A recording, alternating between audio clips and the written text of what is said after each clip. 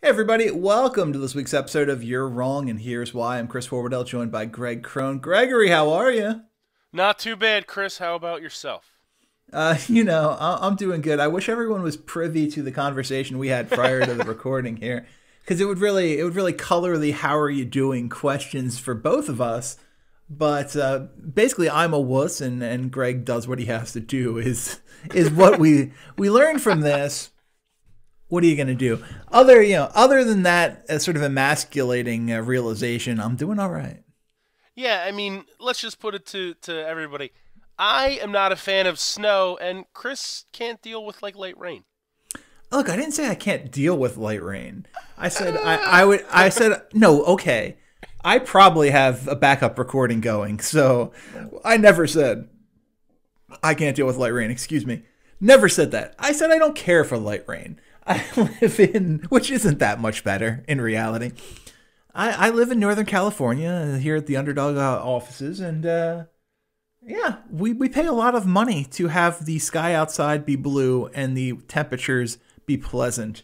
And we're very firmly into the rainy season here in California. People say like, "Oh, look, it never rains."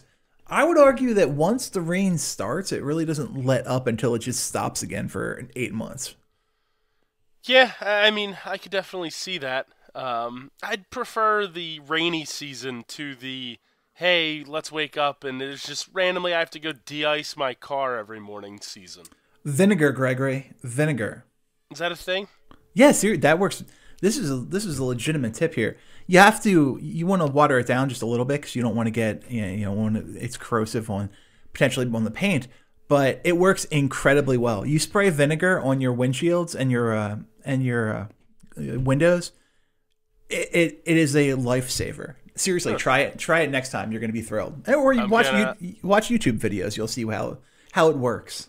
Well, that's how I change all. That's how I do anything with my car is YouTube Me videos. too. So it wouldn't be the first time. It's such a strange era that we live in. I remember back 10 million years ago when I was in school, like the early grade schools, and just had to use an encyclopedia. We had to go to the library, get an encyclopedia, and that's how we found out about things. Now you just Google, like, how do I use vinegar to clean my windshields on YouTube on your phone? Yeah. And a world of information is available to you. It's crazy. It is the best resource of all time. It shows you exactly what you need to do and walks you right through it. So when both of your taillights go out inexplicably for the second time in 3 years, Oh boy. you know how to replace them. Taillights aren't hard. Yeah, I think I probably YouTube taillights as well as how to change my air filter in my current car. Yeah, useful tool for sure. And thank you, Al Gore, for bringing the internet to all of us. We've got some great topics to talk about today. We're going to talk about why the Garrit Cole contract is going to backfire on the Yankees in the long run, why Odell Beckham Jr.'s best move is to remain with the Browns, and why Antonio Brown has talked himself out of another shot in the National Football League.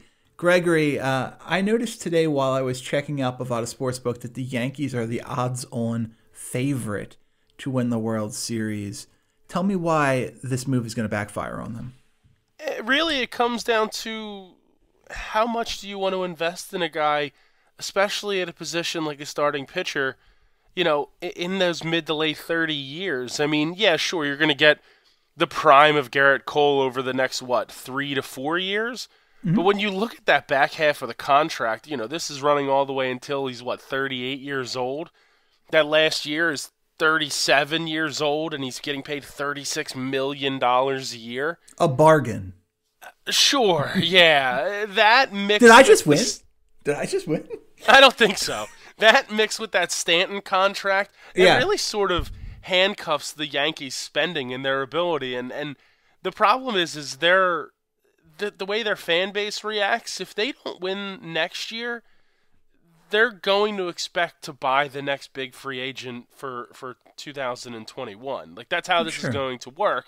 But because you have upwards of, $600 million tied up to two guys over the next decade, that's a serious problem. That you're not going to keep spending. I don't care how much the franchise is worth. I don't care how much money they have.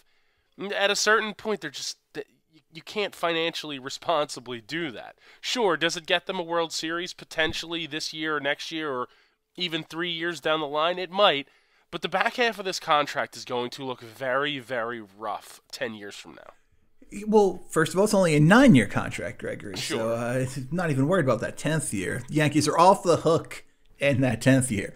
But, the argument I would make is, first of all, Garrit Cole is, if not the best, one of the best pitchers in all of Major League Baseball. And that is one of the most valuable commodities in any sports today. This deal, it's crazy, but is it really all that crazy? $36 million. Like, I would rather spend $36 million a season on Garrit Cole than $35 million a season on Strasburg, which we saw the Nationals do just the day before that. Jeez. Right. Cole a 6.8 WAR guy last year, 20-5 with a 2.5 ERA and a 0.8 WHIP. Just utterly dominant numbers for the Newport Beach, California native. Shocked that he's going to be in Manhattan rather than Southern California next year. This guy, he's a game changer. You put Garrit Cole on the mound, especially with the kind of offense that the Yankees have, minus Didi Gregorius. Thanks, Joe Girardi. And you expect to win baseball games. He's going to win a ton of games if he stays, assuming he stays healthy, and that can be said about any player in any sport. Assuming Garrit Cole stays healthy, this guy is going to win close to 20 games next year. And maybe the ERA jumps a little bit, but even if so, if you're looking at a guy like a 2.6 ERA and a 1 WHIP, this is still dominating starting pitcher numbers. And Cole's not a guy who I think his stuff is going to age particularly poorly. I could see him being very valuable and a positive force well into the contract. I mean, yeah, sure, it's certainly a possibility, but you can't tell me this is going to be the consistent, production from a guy like this heading into years, age 35, 36, 37, and he still owed, upwards of $108 million at that point. I don't know. We watch guys break down time and time again. I mean, look, think about the end of Roy Halladay's career, right, with the Phillies, just as a comparison. I mean, those last few years, and that was age, you're talking 35, 36. That's not that many years away. And obviously, a little bit of a different scenario, injured shoulder, things like that. But that happens with guys, especially guys that eat innings. And Cole throws a lot of pitches. He's primarily a strikeout guy. I mean, I think there over the summer, when you talk about baseball prop betting, Cole was almost a lock every single start for his strikeout over, no matter what they set it at. The guy would just produce double-digit strikeout game after double-digit strikeout game. He's throwing a lot of pitches. There's definitely a lot of wear and tear. I mean, that's the thing that would concern me the most if I'm a Yankees fan, that breakdown comes sooner rather than later. With that money, I mean, sure, do what you want. The Yankees are going to Yankee, I guess, is sure the way you're going to look at it. But it's a lot to ask for out of any sort of starting pitching. And it's the same thing with Strasburg. Strasburg is another very similar case. Baseball contracts are just absolutely insane right now. The one and only thing that I would be worried about if I were the Yankees is there's always been some talk that maybe the Astros are finagling things a little bit with their starting pitching, maybe cheating a little bit in terms of couple of different ways. Increased spin velocity is one of the big things. It seems like guys get to Houston, and regardless if they are 22, 25, or 39, they have among their best seasons of their career. That could just be pitching coaching and proper use. But to go look, when I look at these peripherals, you're talking about strikeouts per 9 with Cole. He goes 8.7 in 2017 with Pittsburgh to 12.4 strikeouts per 9 in 2018 with Houston, and that jumps to 13.8 strikeouts per 9 in 2019 this past season, while he's only walking, by the way, 2 batters a game, the lowest of his career other than the 2015 season, striking out 6.79 batters per walk, utterly dominating numbers. If you're not a cynic, you have to believe that Cole has figured things out. He's harnessed his stuff, and there's no reason to think this is going to change anytime soon. The only thing I'm not as worried about in this situation when you talk about, guys go to the Astros and all of a sudden they're just like the best of their career. Charlie Morton. Well, there's that, but the 2015 year that Cole had with Pittsburgh, really the one that kind of upped his stock. I mean, the guy had a 2.6 ERA in 32 starts, 19-8 with the Pirates. Like, he certainly had the ability. Then, obviously, the strikeout numbers were only at 8.7 and the strikeouts per 9 or whatever. But, I mean, it's tough for me to think that was just a fluke in Pittsburgh, and then all of a sudden he went to the Astros, and they're like, here's what you got to do. We hold a string that holds the guy's bat back when you throw a pitch. Like, well, are you at all concerned about the fact that a guy who has only had a sub-3 ERA 3 times in his career, in 2015, 2018, and 2019, is now getting the richest contract in baseball history? I mean, sure.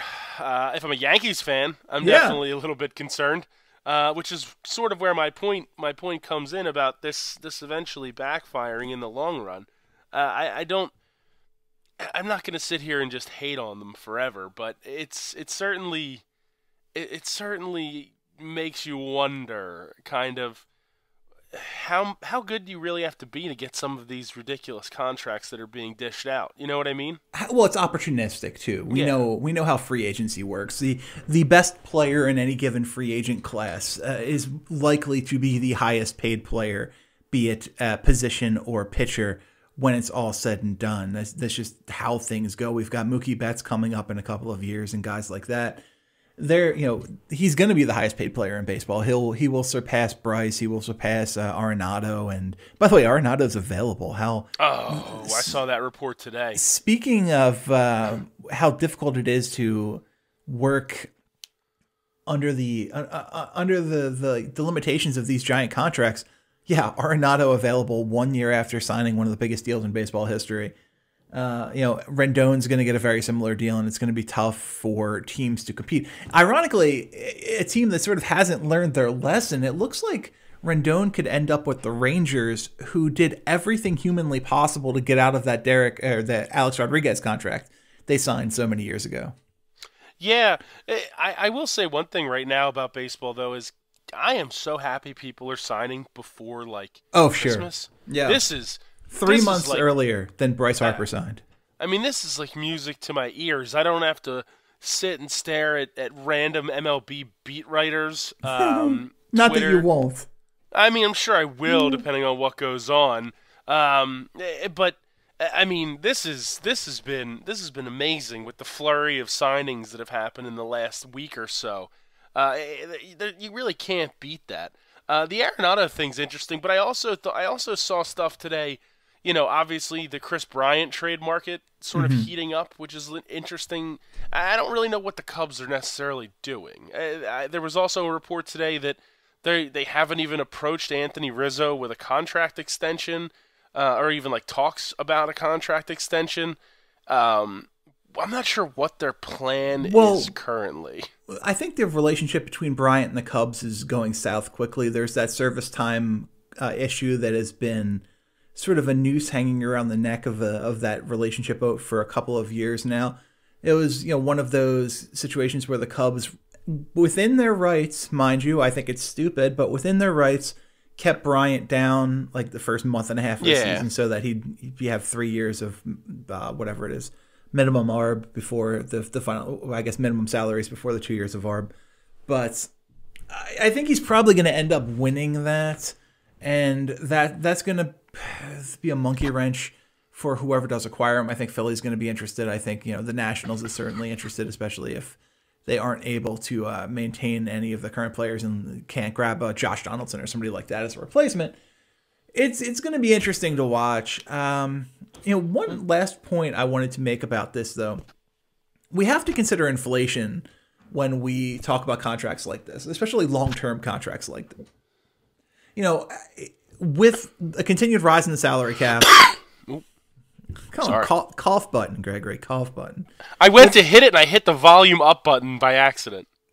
With the continued rise in the salary cap and all of that, $36 million is not going to be $36 million in 5 years, 6 years, 7 years. We're going to have, who are our superstar young pitchers right now? When the Walker Buehlers of the world hit free agency and God, baseball's stupid, like 5 years, he's going to, probably get 45 or 50. And that's just how sports works. Where is baseball getting this money, though? Is my thing. Is People it all apparently TV go. News? I guess that's not what the internet tells me. Well, the internet has never lied once. And by the way, this show is on the internet, so that holds true. I don't know, but I'm right. You know that contracts right, continually jump. It's the same. I think it's the same in every sport. It just seems like it's so significant of a leap every time in baseball. Like if you think about football, anytime the next quarterback who's up is, whose deal is up, they always become the highest paid quarterback of all time. And the next one is Pat Mahomes. Yeah, well, that's going to be well deserved, is my guess. But I see that league, and I see that league having a ton of revenue, and I see that league having insane popularity. Whereas baseball had the lowest rated Game 7 of all time 2 months ago. You know what I mean? I know you're right, and I know this is a while ago, but I remember being a very young kid and being excited about the Phillies signing Greg Jeffries, and everyone was just saying, "Oh my God, this is too much money, too much money. How can they give Greg Jeffries this much money?" Greg Jeffries signed a 4-year, $20 million contract. I mean, he was raking it in back then, Chris. That would, that is, I don't know, 4 years, $150 million in today's market. Easily.